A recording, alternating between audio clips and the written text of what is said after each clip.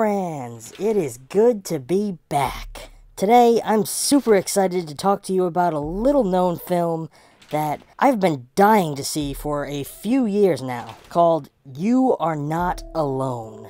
This is a film that I have followed since it was first announced on bloodydisgusting.com a few years ago. And finally, the other day, I found it available to stream on Amazon Prime. So I thought, fuck yes, I am doing this one for my return home to YouTube.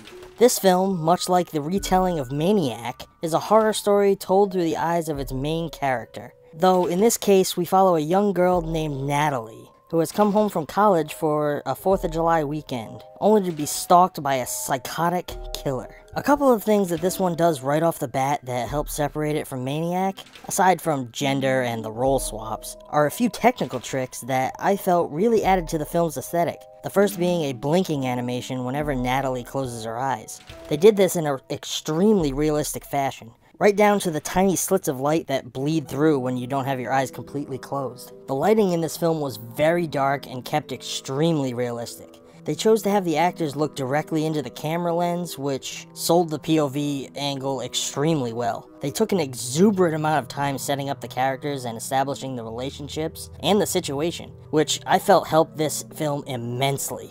But it did slow things down quite a bit during the first act. I felt that all of the characters, even the background players, were very believable, for the most part anyway. There were one or two weak links, but that's to be expected. I thought the choice to make the main character intoxicated was a very interesting idea. It added a whole nother layer to the suspense when everything started to go down. The film carried with it a very eerie and haunting feeling from start to finish, a lot of which was delivered by the haunting and ethereal score. The killer in this film was so simply creepy. The choice in mask and costume were perfect. The decision to use his deep, creepy voice at certain moments just added to the eeriness of the character.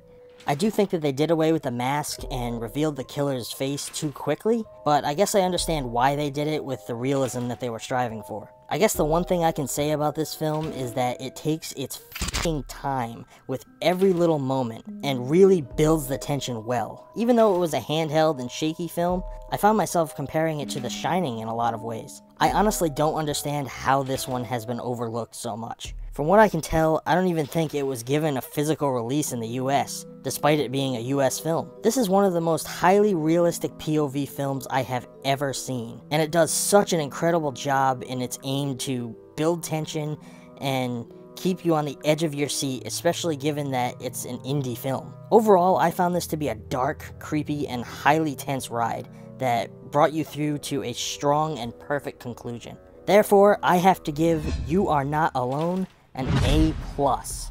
Guys, if you have seen this film, let me know what you thought about it, and welcome back to Embrace the Film. This episode of ETF is brought to you by Audible.com, where you can now get a free audiobook and a 30-day free trial simply by using the link audibletrial.com/embracethefilm. With apps on Android, iOS, and Kindle, imagine access to over 180,000 titles literally at your fingertips. That's audibletrial.com/embracethefilm. In the early morning of July 4th, Natalie Wilner returned to her hometown, greeted by family and friends. That night, she was greeted by someone else. For Natalie, what started as an idyllic summer day became a living nightmare.